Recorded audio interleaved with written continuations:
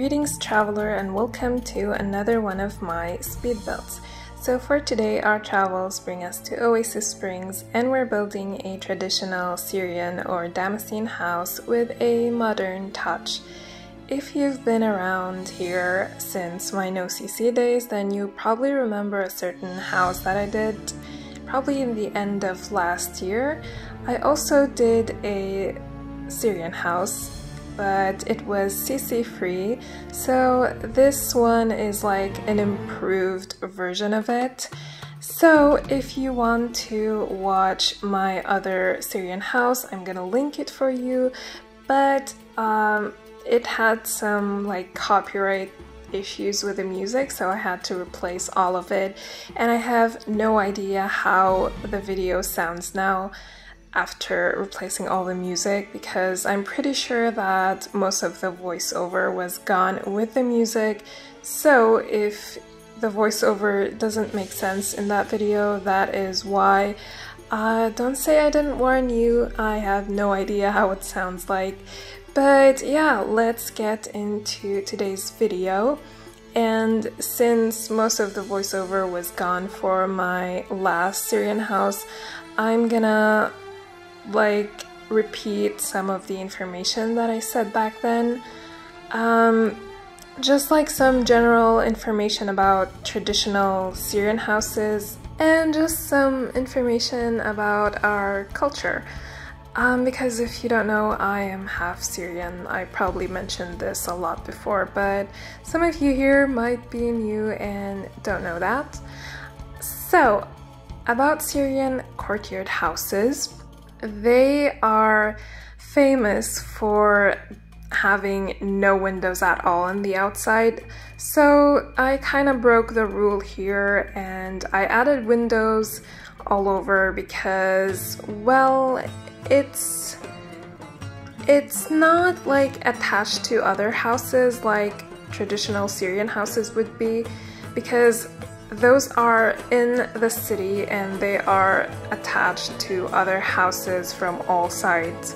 So that's why they don't have any windows, because all the houses are attached wall to wall. So that's why they have a courtyard to allow some light and some air inside and to have their windows there.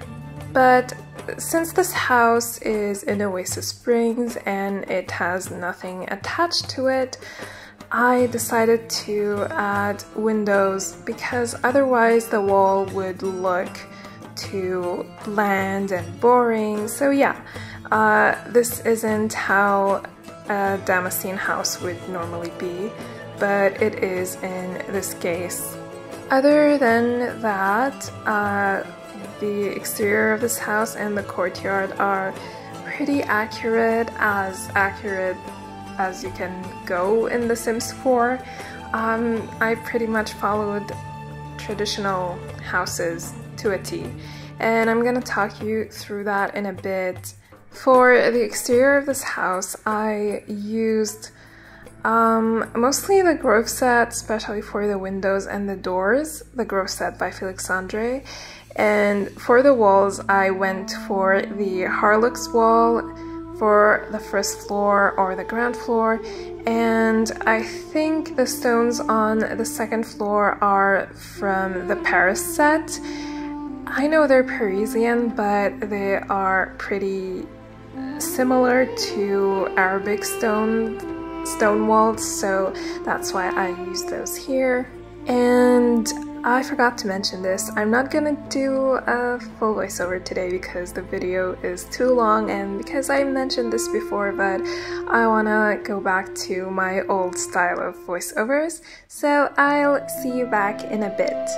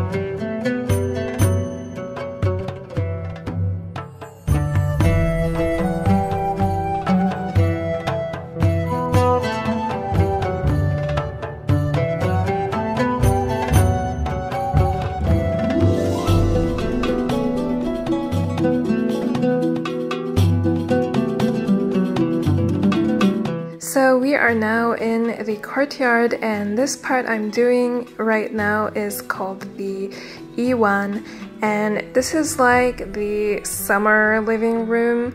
This is where all the family gathers during summer and sometimes where they receive their guests. And it's usually like it has walls from 3 sides, but one side is open to the courtyard, which allows a nice flow of summer breeze to go inside. For the floors, I didn't want to use the ones that come with the Courtyard Oasis kit, so I did like this custom flooring, mixing the Grow set from Felixandre and one of Harry's floors. I forgot what's the name of the set.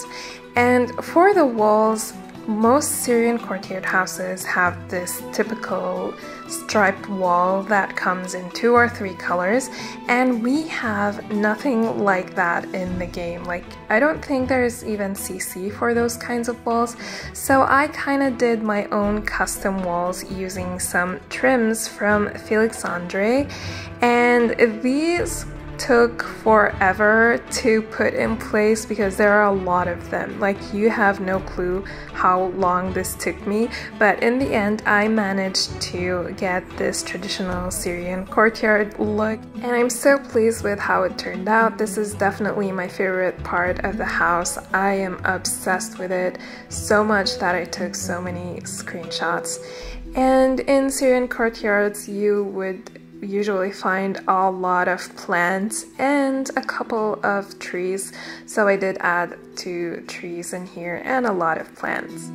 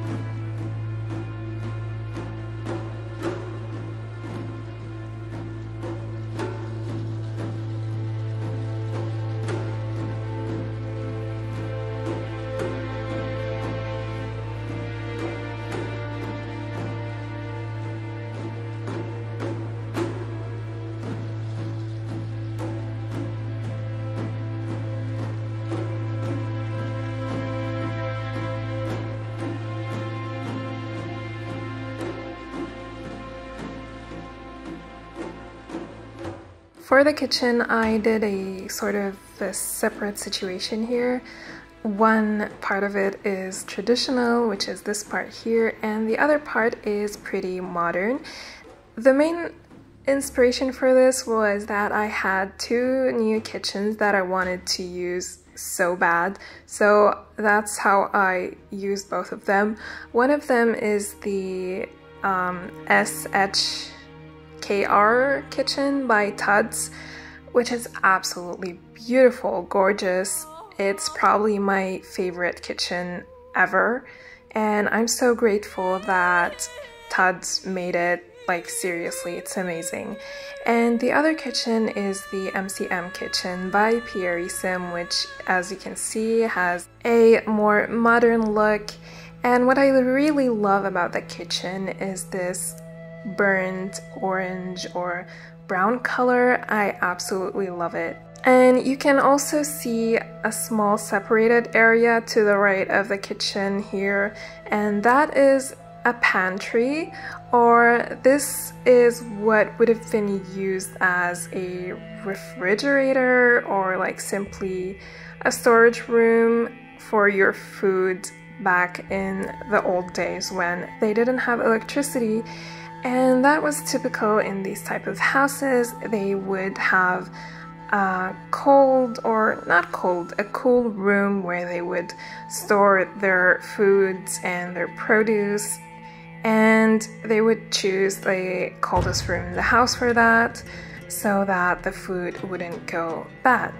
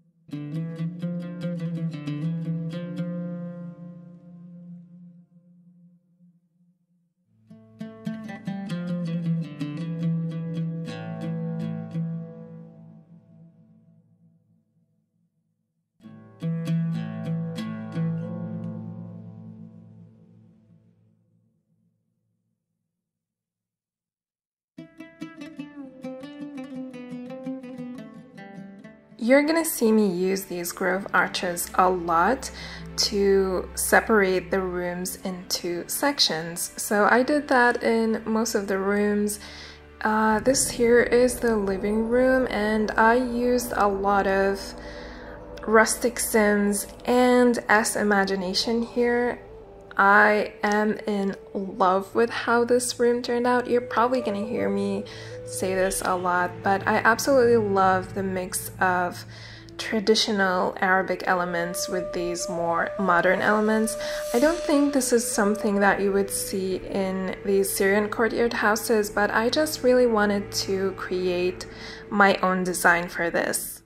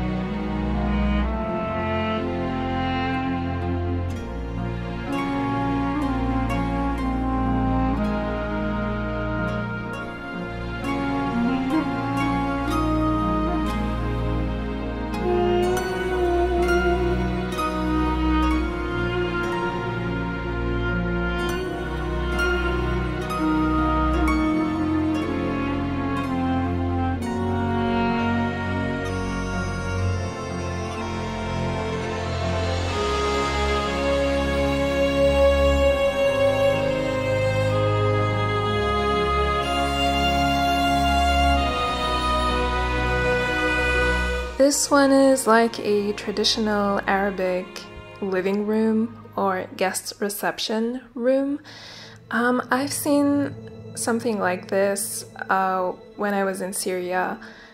They would have like this raised platform. I'm using Sims language for this. So you would find these raised platform wrapping all around the room, and in front of the platform you would find traditional Arabic seatings, which are just a bunch of cushions and pillows that are directly on the floor. So it's almost like sitting on the floor, but it's slightly more comfortable. But I didn't do that here. I went for these sofas that match those tiles. And now we are in the dining room, which also has its own entrance. And I did use the biggest dining table CC I have, which is the Gothic dining table, I believe, from Felix Landry, and it fits 12 Sims on the table. So this is perfect for a Syrian household, especially if they're having family over. Syrian families are huge, so yeah, you need at least 12 dining chairs. And I also placed a bar in here for your Sims who are into mixology.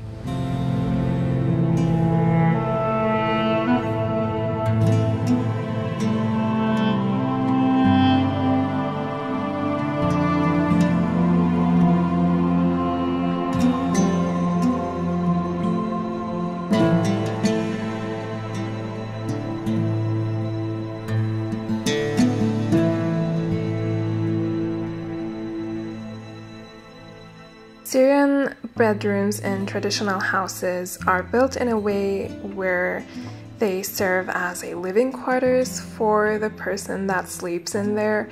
So they kind of have a bedroom and a living room and everything going on in the same room.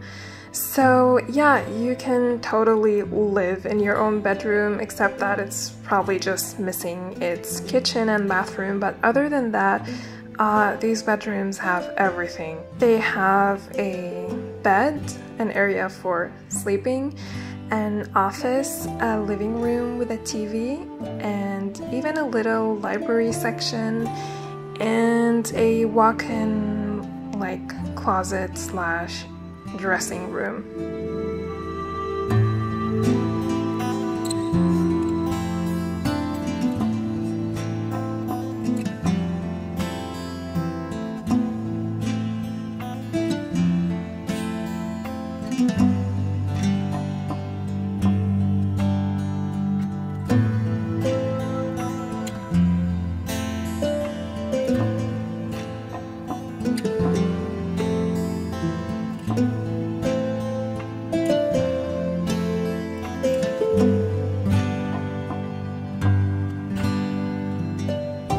This is supposed to be another summer living room, and I really wanted to use this fountain from the Courtyard Oasis kit, so I placed it here. And I also used a daybed from Felix Landry's Kyoto set, because that's definitely something you would see in a Syrian house. I can just totally see the Syrian dad sleeping or having a nap during the daytime there. And we actually have 4 bedrooms in this house. One is for the parents, which you just saw earlier, and we have 3 bedrooms for the children. I made one of them for either a teenager or a young adult, and the other 2 are for children. But if you want toddlers, you can totally just replace one of the beds or most of the beds into toddler beds, depending on how many toddlers you want, and you don't have to change anything else except the beds and the bed frames.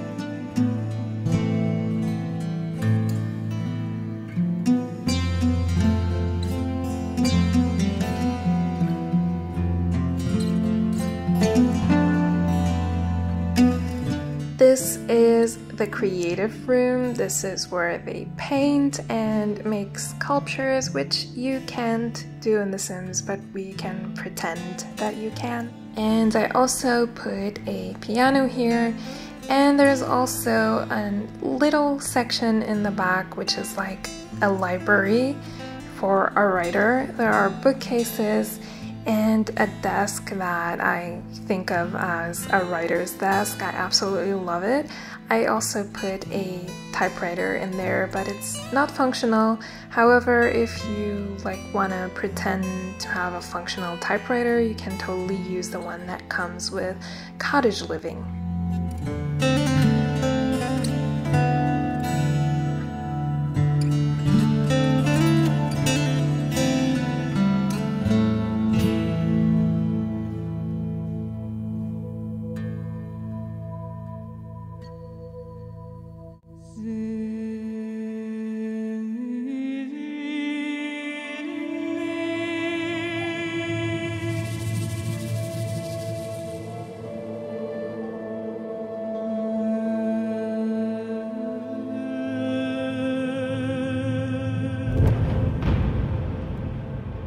This is the only bathroom that I'm gonna film myself building, which is good because it's my favorite bathroom. But you can see the other bathroom in the tour in the end. And the third bathroom I actually forgot to take screenshots of, so I'm sorry about that. But you're gonna see it, of course, if you download this build. It's like a more traditional type of bathroom. And you're gonna find the tray files for my build on Patreon for free as usual. There is a link in the description. And this is the teenage or young adults room that I'm talking about. And one thing I love here is that I combined the wardrobes from the basic set by Harry and Felixandre with these beautiful bookcases from the octave set by Harry, and I love how they turned out.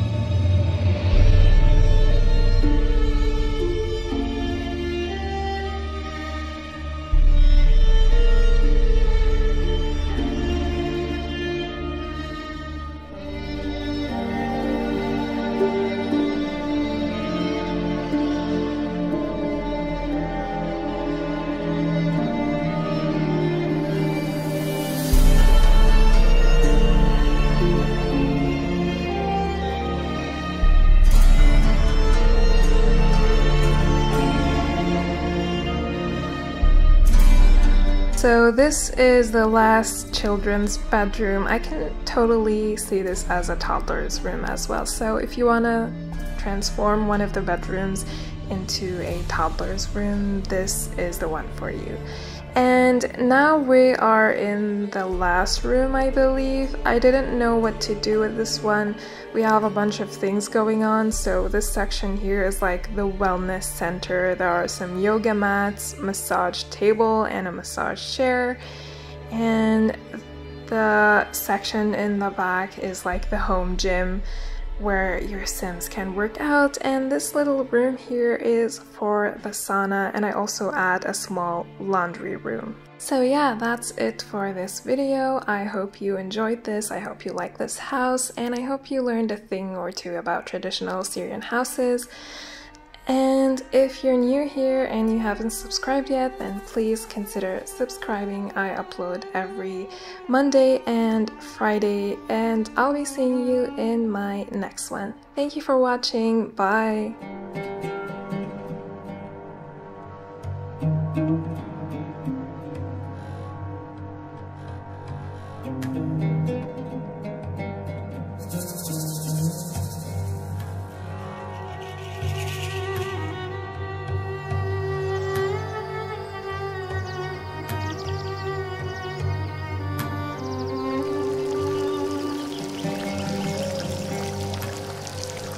Thank you.